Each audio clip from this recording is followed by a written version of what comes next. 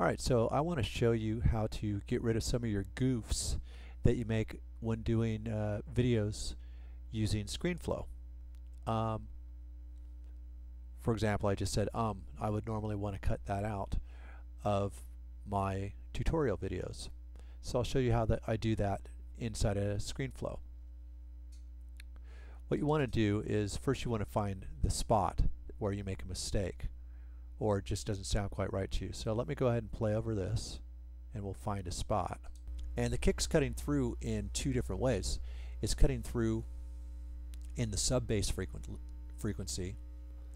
Alright, right there I goofed. Bass frequency. In the sub-bass frequency. Alright, so right in here,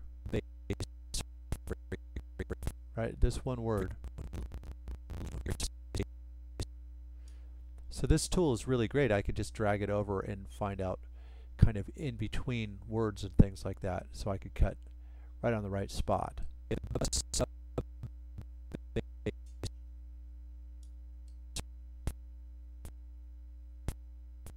Right there's right where I start the F. And then what I'll do is I'll highlight over both of these. And then I hit the Command, Shift, and T to split both of those. And then I'll move this across till the end of the word that I screwed up on.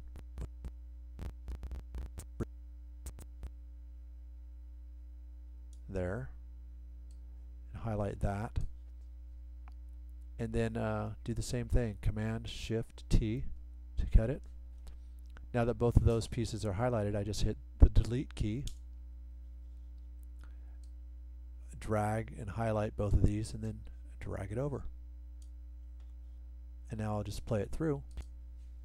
It's cutting through in the sub-bass frequency, but it's also cutting, and there you go. No screw up anymore. I just cut it out, and the audio and video sync up perfectly still. So that is how you do that in Screenflow.